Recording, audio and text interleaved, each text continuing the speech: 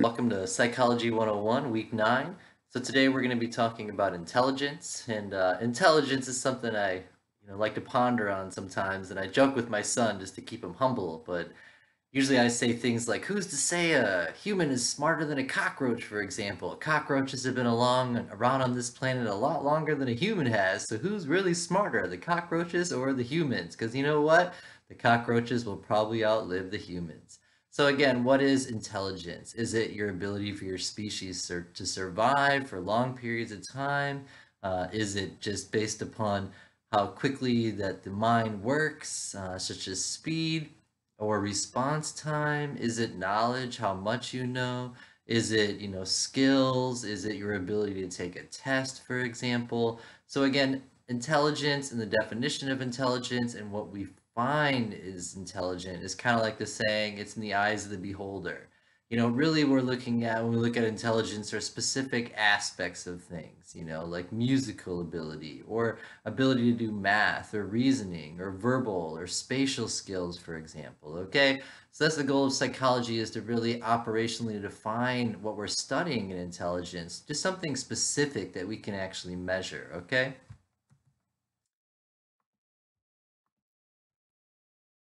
so many psychologists believe in this thing called the G factor. And the G factor is just like an underlying, all encompassing theory of intelligence, right? So it's talking about mental speed, working memory, how much information you can process, your ability to take tests, your ability to engage in skills, spatial factors. So basically put everything I just said together and call it the G factor. This idea of general intelligence, this underlying intelligence, okay? So the idea of the G factor is that we all have these different abilities. And these abilities then compound with other abilities. So put all of your abilities together, all of your skills, all of your knowledge, all of your thinking and your approach to life and the way you view things and your perception, and put that all together, and that's the idea of G, this idea of general intelligence, which again is very hard to measure with something like a pen and paper test, for example, because some people are just not interested in school, but then all of a sudden you see them play guitar and you're like, okay, that person is a genius, for example. So we have fluid intelligence, and this is the idea of the power of reasoning, using information, and solving new problems. So again, think of something like the first time you go to learn something and your ability to actually focus on that problem, try to figure it out. That's fluid intelligence. Then there's crystallized intelligence, which is take all of the skills that you learned for a long time, those acquired skills, those things you had to work to learn. That's your crystallized knowledge, okay? So, and there's a big disparity with age here, because it turns out, younger people generally do a little bit better when it comes to fluid intelligence, such as studying something new.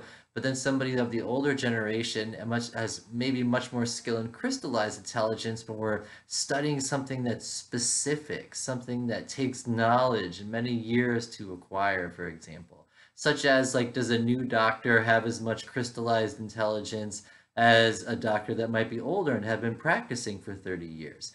Again, this is the idea of acquiring skills. So you have this idea of who has the capacity to learn the most, fluid intelligence, and then who has learned the most, crystallized intelligence. To test our IQs. And again, when it comes to IQ testing, there are many biases, and the book goes over tons of them, such as culture, race, sex, social class, healthcare issues. The biggest thing that you should take when it comes to IQ tests and intelligence is the number one factor associated with how well you do on the test is health in general, disease, exposure, and then the social context, things like poverty, educational attainment. Where did you go to school? What kind of neighborhood was it? What are the property taxes like? Did you experience abuse as a child? These, some of the negative social context factors have a big influence when it comes to overarching intelligence, because again, if you grow up in an area that doesn't really appreciate education, isn't striving for education, then how much crystallized knowledge are you really acquiring? Okay. So the other factor then is genetics and biology. Okay. So biology and genetics plays a large factor in our activation, our gene activation, our capacity to learn, okay? And again, we are all limited by our biology and what a human can actually learn.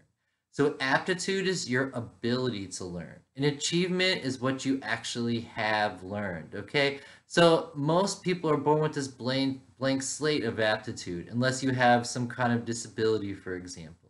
But most of us are kind of within that bell curve of the IQ.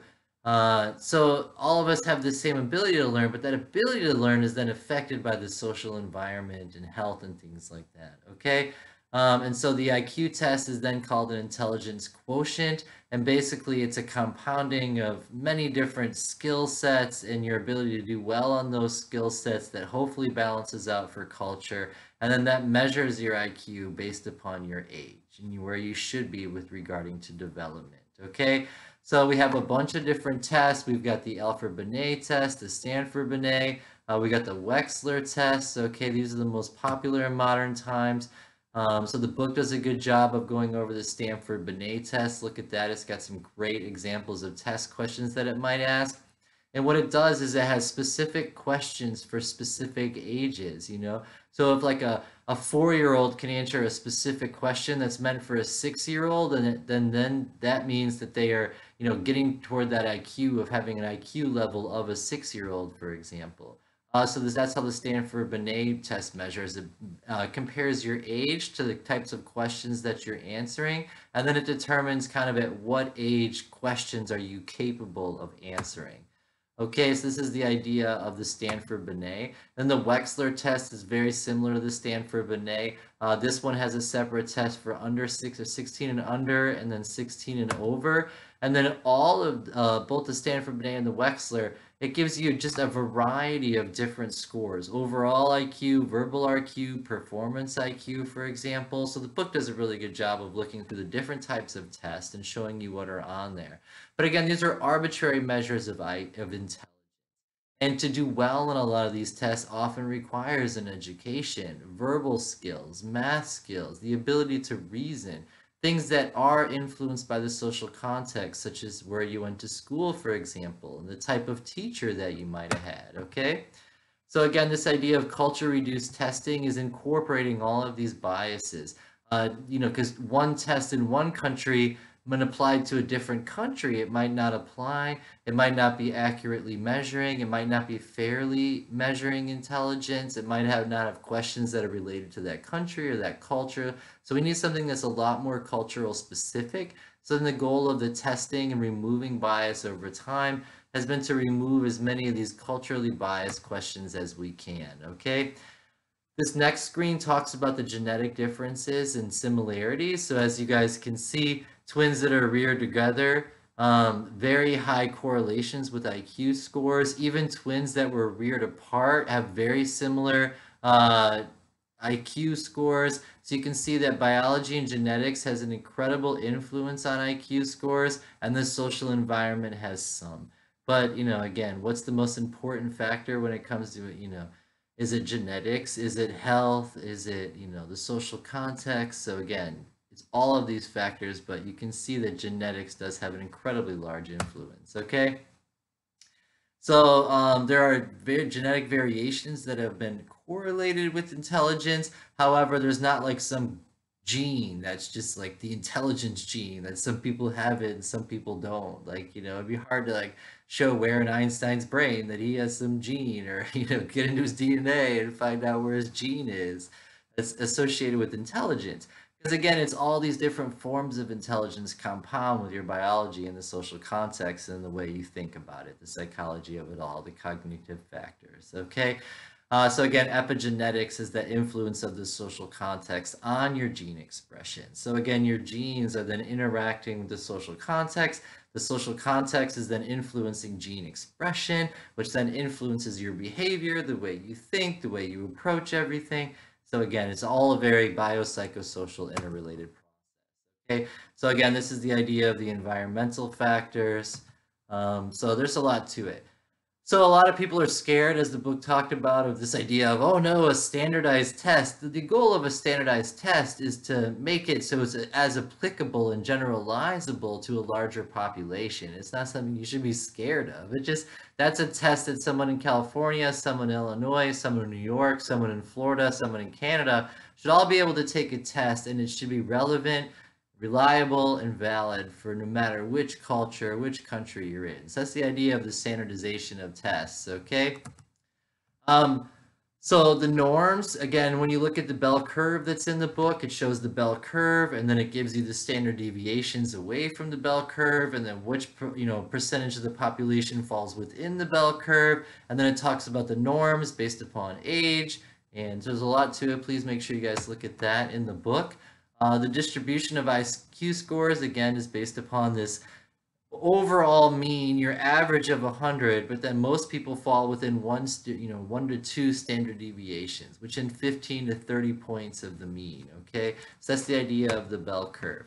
The Flynn effect is that as IQ tests have been developed over the years, each generation tends to score a little bit higher on that. And that's not to say that one generation is smarter than the other. It's just that the knowledge that's being taught on the test then gets sent out a little bit more, and so people are more prepared to take the test. And so when they go to ask these questions the next time, this is information that's kind of almost automatic. On to something new, give us some of the new information. So every 10 years, they tend to increase how hard the IQ tests are to compensate for this idea of the Flynn effect, that every couple of years, that next generation starts to do a little bit better than the last one on the IQ tests. So reliability, again, that's the idea of somebody can take the test, a bunch of different times and still get the same exact score, okay? And then retest reliability, that's the idea of that. Like one person takes it and then go take it 6 months and they should be able to get a similar score. That shows that the test is reliably measuring things, but it doesn't necessarily say it's valid. For something to be valid, you have to make sure it's actually measuring what it is measuring. So again, I think about reliability as consistency. Is it consistent from time and time again? And then validity is accuracy. Is it accurate? Does the content and the responses and the structure and the variables, are they actually measuring what we want to measure, which is someone's IQ? Okay? So again, interpreting fluctuations in scores. When tests are not perfectly reliable, scores fluctuate, so somebody should be able to take it the same time and get the same score each time. If they tend to be missing it and things are, kind of getting everywhere, then you're not going to get a general idea of someone's intelligence. You're going to get very mixed results. You need something that's consistent over time, okay? Okay, so again, our IQ test bias, again, to be able to take an IQ test requires certain ability to reason and use math and language and, certain skills. And based upon how you were socialized, do you have the skills that are required for that specific test is an overarching question. And then how do we reduce cultural bias whenever possible, okay? So the book does a great job of talking about the stereotype threat, and this is something I've learned about early in psychology, is this idea that, like, if you tell a woman before a test, men do better than women, don't worry if you don't get a good grade, then they tend to do worse on the test. But if you tell a woman, ahead of time, hey, stereotype threats exist, this idea that a woman does better on not as well as a man is total crap. So you go out and rock that, who cares about that? Then they tend to do just fine.